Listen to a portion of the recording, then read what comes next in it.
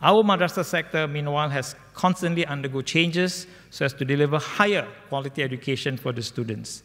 A key milestone was the establishment of the joint madrasah system, in which 3 of our madrasas came together under a single system to offer an integrated curriculum, consolidate resources, and provide educational pathways for our students.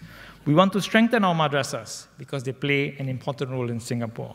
They not only produce good religious leaders and teachers who understand and appreciate our multiracial and multireligious context, but they also provide students with a good grounding in secular subjects.